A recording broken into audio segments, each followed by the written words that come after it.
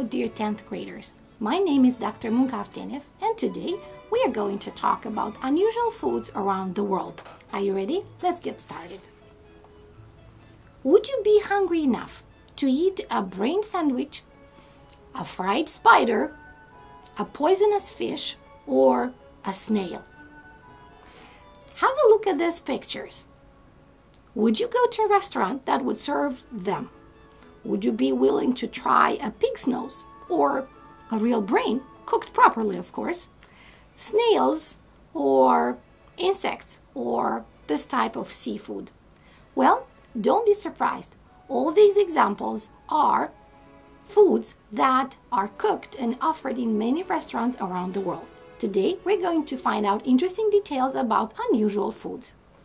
So let's start with brain sandwiches. Brain sandwiches typically consist of sliced bread or buns filled with slices of calves or pig's brains, properly cooked, of course, fried, for example. In Indiana, USA, fried brain sandwiches are typically served with onion rings and fried potatoes, and they are so popular in the area that the dish is featured annually at the city's West Side nightclub fall festival. Go figure. Insects. Human insect eating is common to cultures in most parts of the world, including Central and South America, Africa, Asia, Australia, and New Zealand. Today, insect eating is uncommon in North America and Europe, for example, as you well know, but insects remain a popular food elsewhere, and some companies are trying to introduce insects as food into Western diets. How do you feel about this attempt to introduce insects in our cuisine?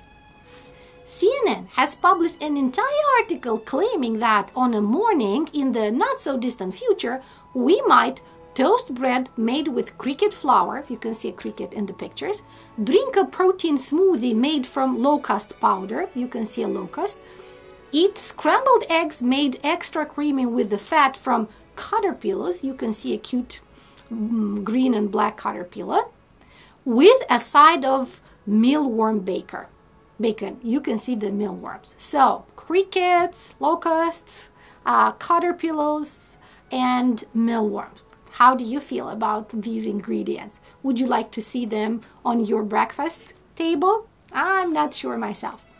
So, that meal, according to CNN, will give us 4 times the iron, more than 3 times the protein, and more key vitamins and minerals than the bread, smoothie, eggs, and bacon that we eat today, all while, by the way, saving the planet.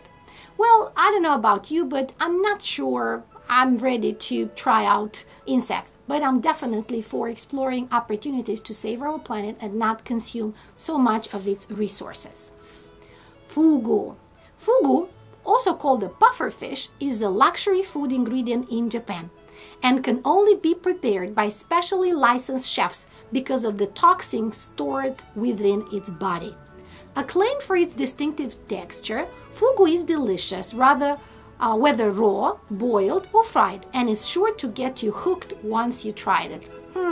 I think there is too much of a danger to go with it, but I will definitely give it a try in the right circumstances.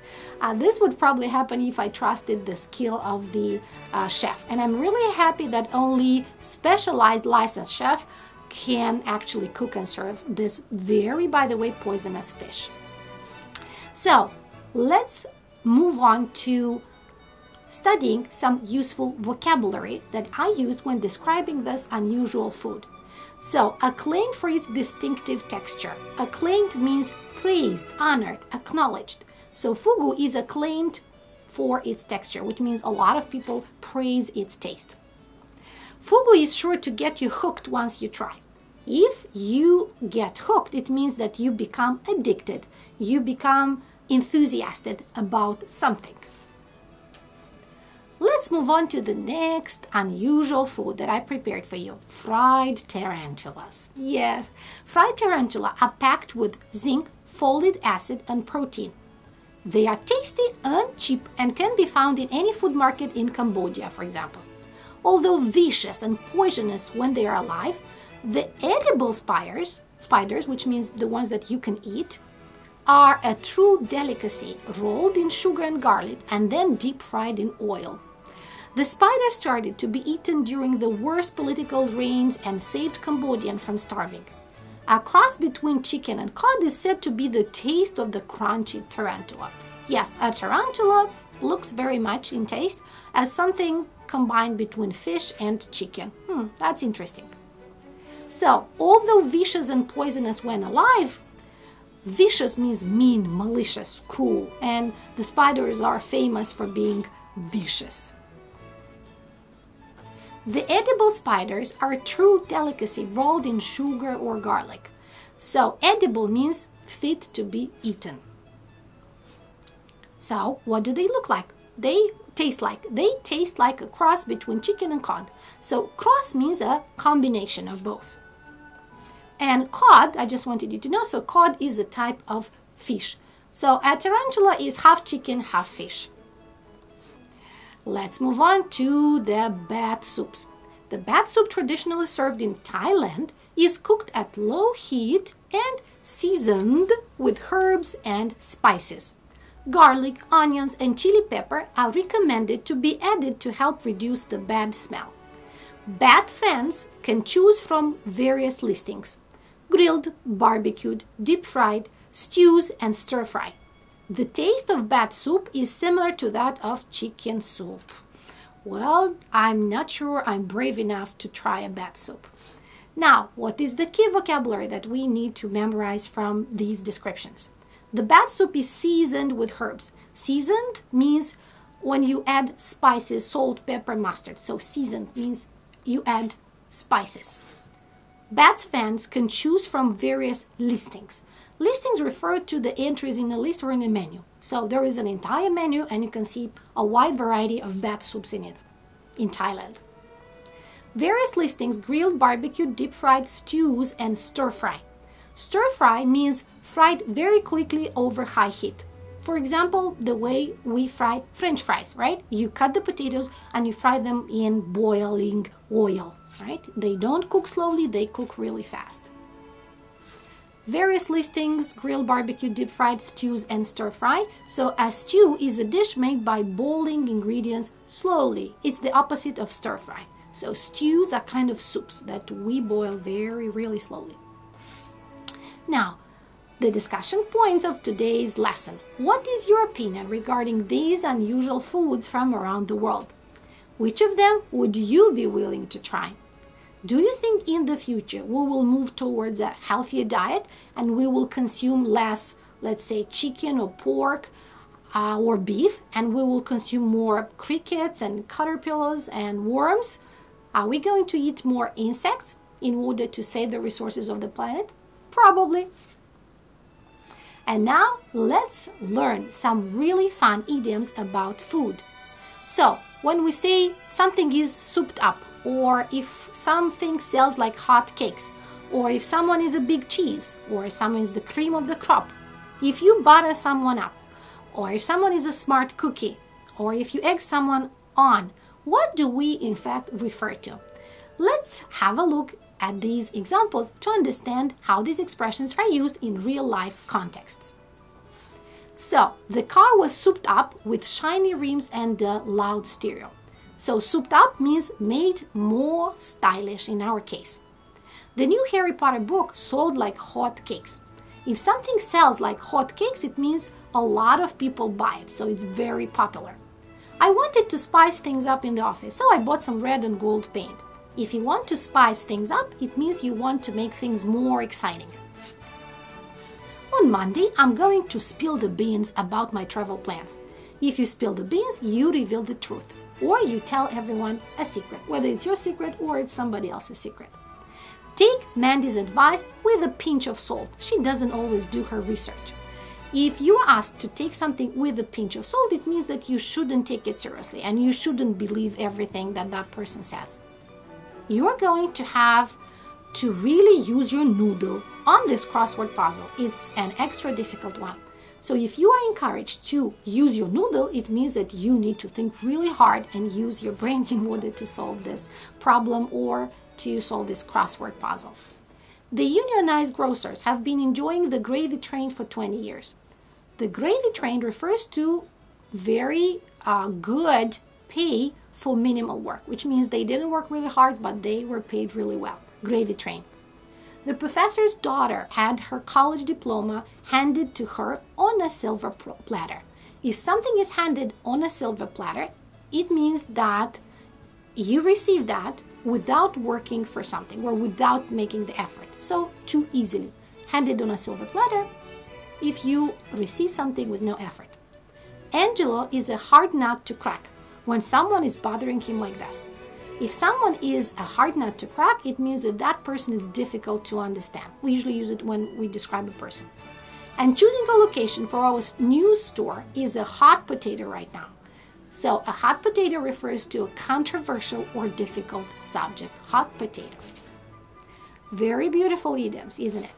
And the last group, Harry has been out to lunch ever since he lost his job. So if someone is out to lunch, it means that someone's crazy or mad.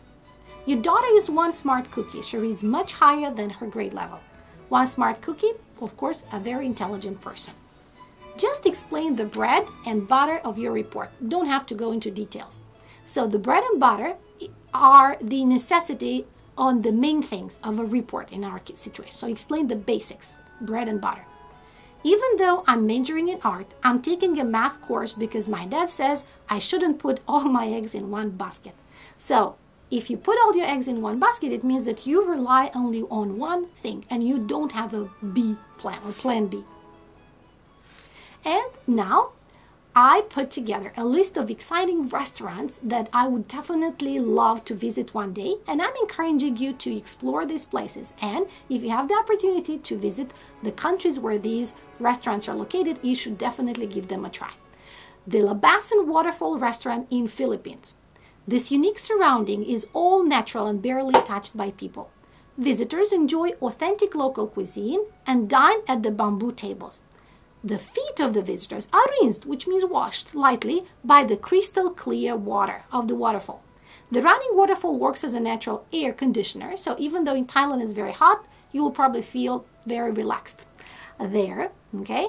Guests are also provided with some entertainment in the resort. Traditional dance and music shows are often performed there. So 2 more images of this amazing waterfall restaurant. I would definitely give it a try in the summer, in August, for example, when it's very hot. How about you? The second restaurant that I recommend is the Vertigo restaurant and Moon Bar in Bangkok. Found at the very top of the skyscraper, the restaurant belongs to the Banyan Tree Hotel. The unique sky bar is unusual for its shape due to its elongated deck, which protrudes, which means extends above the building, gives a feeling of floating in the air above the sky.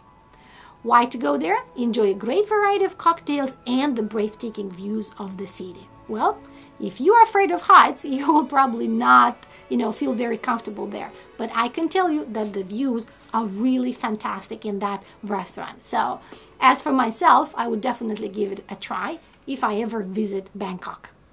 Very beautiful. The I-XII restaurant in the Maldives.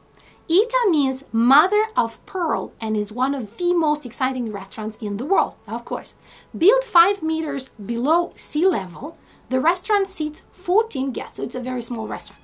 The guests get in by a spiral staircase and find themselves in a space, a striking or impressive panoramic underwater view. The restaurant provides views to the reef and various fish species circumnavigating the transparent structure. So you feel like being in a tube and you can see all this beautiful sea life above you.